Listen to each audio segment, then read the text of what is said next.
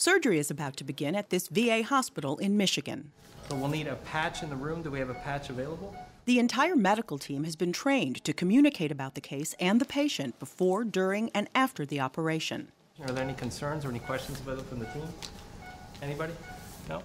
One of the key elements here was flattening the hierarchy in the operating room so that everybody, the scrub tech, the nurse, the surgeon, the anesthesiologist, whomever it is in the operating room could bring up any concerns they had about the patient. Better communications by briefings and debriefings that are guided by checklists to enhance teamwork, that people work together as a team, not as individual entities, has a good effect, a good impact on patient outcome. Dr. James Bajan and Nurse Julia Neely from the VA National Center for Patient Safety and co-authors studied procedures done at 108 VA hospitals from 2006 to 2008.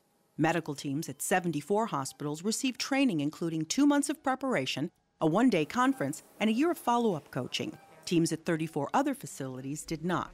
The group that had the training initially had a 50% greater reduction in their mortality rate, and that was greater reduction than the control group, the group that didn't have the training initially. The study appears this week in JAMA, Journal of the American Medical Association. The more training follow-up in the program that the sites received, the greater was the reduction in the mortality.